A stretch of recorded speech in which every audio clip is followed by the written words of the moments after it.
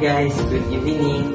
In this video, I'm going to talk on how you can prevent from getting diabetes, high blood pressure, and how to practice healthy habits. Step 1. Exercise. By doing so, it can keep your blood sugar level within the normal range and help to control your blood pressure.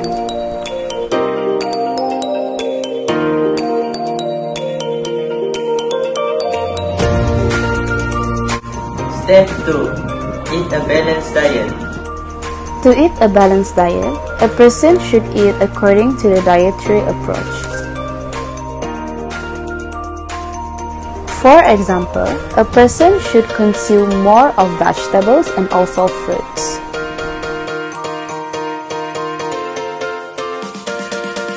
Step 3. Cut your salt and sugar intake. Wondering why? This is because salt and sugar is the main cause for high blood pressure and diabetes.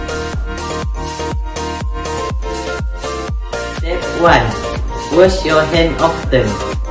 One of the most important healthy habits is to prevent the spread of germs.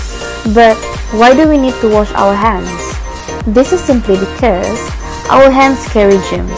So, it is important for us to wash them often, even if they don't look dirty.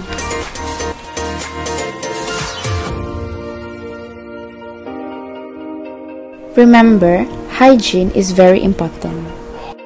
Step 2. Cover your mouth while sneezing. This helps to prevent from communicable disease, Step 3. Don't share personal items.